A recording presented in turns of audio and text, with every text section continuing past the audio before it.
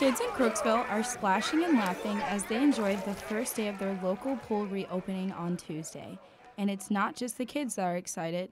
Parents say they are too. Yeah, I'm excited because it's another place to take the kids, as you can see. And it's close. The pool was closed for 2 years because of COVID restrictions and construction. Community volunteers put in the hours to help the main pool get operational for the start of the summer. And Rebecca Snoffer stepped up to take the role as pool manager to ensure reopening. We are excited for a great 2021 season. She has a personal connection to the pool as her mother worked here for 19 years. She felt it was important to have the pool open this summer and is ready to work. The outdoor Olympic-sized pool is located in the north end of Village Park.